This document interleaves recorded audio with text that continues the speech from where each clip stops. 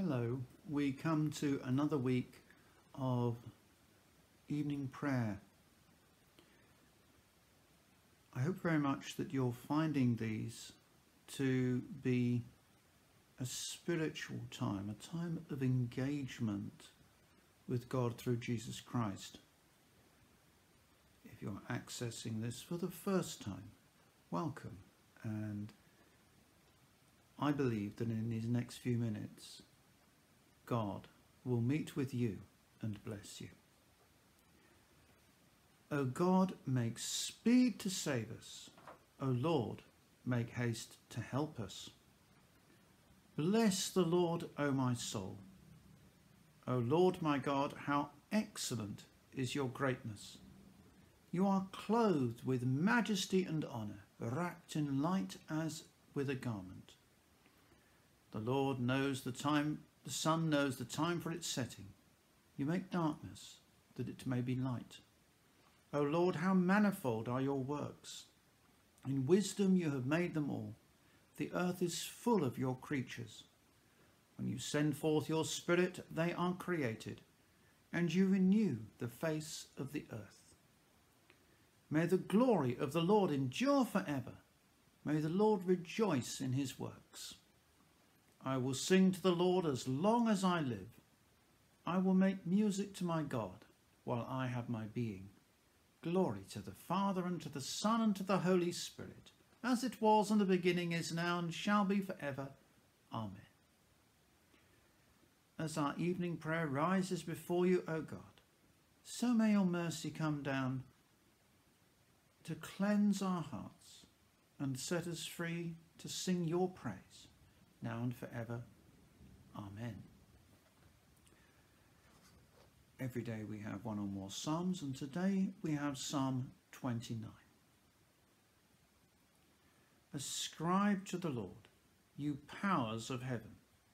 Ascribe to the Lord glory and strength. Ascribe to the Lord the honour due to his name.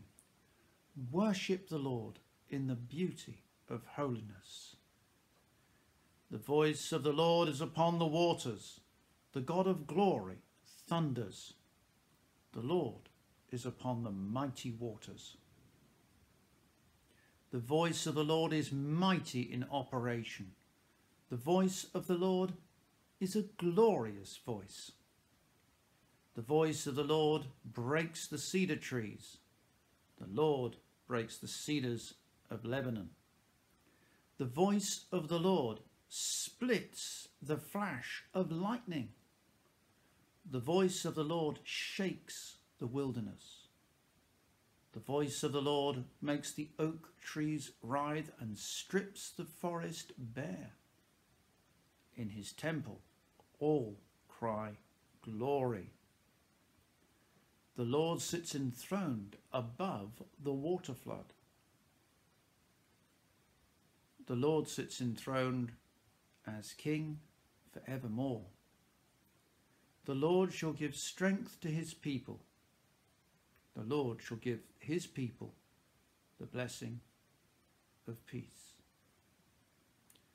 Glory to the Father, and to the Son, and to the Holy Spirit, as it was in the beginning, is now, and shall be forever.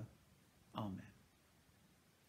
So we come to a reading from Paul's letter to the Romans, chapter 7, as Paul continues to explore how we have peace with God through Jesus Christ.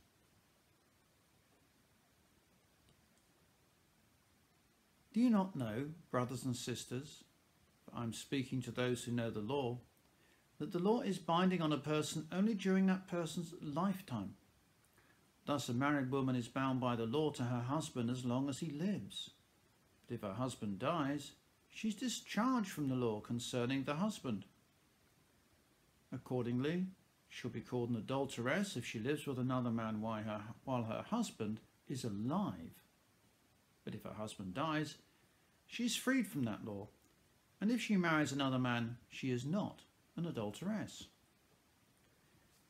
In the same way, my friends, you have died to the law through the body of Christ, so that you may belong to another, to him who has been raised from the dead, in order that we might bear fruit for God. While we were living in the flesh, our sinful passions, aroused by the law, were at work in our members to bear fruit for death. But now we are discharged from the law, dead to that which held us captive, so that we are slaves, not under the old written code, but in the new life of the Spirit. This is the word of the Lord. Thanks be to God. So we pray that the Lord will bless us as we put our trust in him, that we might know in our experience the new life of the Spirit. Trust in the Lord with all your heart, and be not wise in your own sight. In all your ways acknowledge him, and he will make straight your paths. Trust in the Lord with all your heart. Glory to the Father, and to the Son, and to the Holy Spirit. Trust in the Lord with all your heart, and be not wise in your own sight. The Song of Mary. My soul proclaims the greatness of the Lord. My spirit rejoices in God my Saviour. He has looked with favour on his lowly servant. From this day all generations will call me blessed. The Almighty has done great things for me, and holy is his name. He has mercy on those who fear him from generation to generation. He has shown strength with his arm, and has scattered the proud in their conceit, casting down the mighty from their thrones and lifting up the lowly. He has filled the hungry with good things, and has sent the rich away empty. He has come to the aid of his servant Israel, to remember his promise of mercy, the promise made to our ancestors, to Abraham and his children forever. Glory to the Father, and to the Son, and to the Holy Spirit, as it was in the beginning, is now, and shall be forever. Amen. So we pray to the Lord. In faith we pray. We pray to you, our God, that the rest of this day may be holy, peaceful, and full of your presence. In faith we pray. We pray to you, our God, that all that we have done and the people we have met today may serve to bring us closer to you. In faith we pray. We pray to you, our God, that we may follow you wherever you lead. Let our attention be drawn to those things that we need to see, and let our ears be unstopped to those things that we need to hear. In faith we pray.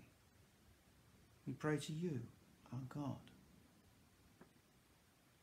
that you will sustain the faith and hope of those who are lonely, oppressed and anxious. In faith we pray. We pray to you, our God, that you will strengthen us in your service and fill our hearts with longing for your kingdom to grow. Let the Holy Spirit fall, bringing his gifts, his fruits, and Christ's rule and reign. In faith we pray. We pray to you, our God. And each one of us, Lord, grant us grace to remember, as we come towards the end of this time, that if we cast our cares on you, you will carry our burdens, because you care for us. Amen. And so, our special prayer for today, this is the first Sunday after Trinity, and so we have a prayer that we say this week. O God, the strength of all those who put their trust in you, mercifully accept our prayers, and because through the weakness of our mortal nature we can do no good thing without you. Grant us the help of your grace, that in the keeping of your commandments we may both please you in will and deed. Through Jesus Christ, your Son, our Lord, who is alive and reigns with you in the unity of the Holy Spirit, one God, now and forever. Amen. As our Saviour taught us, so we pray. Our Father in heaven, hallowed be your name. Your kingdom come. Your will be done on earth as in heaven. Give us today our daily bread. Forgive us our sins as we forgive those who sin against us. Lead us not into temptation, but deliver us from evil. For the kingdom, the power, and the glory are yours, now and forever. Amen. The grace of our Lord Jesus Christ, and the love of God, and the fellowship of the Holy Spirit be with us all, evermore. Amen. Let us bless the Lord. Thanks be to God. I hope very much that we'll be able to pray together again tomorrow.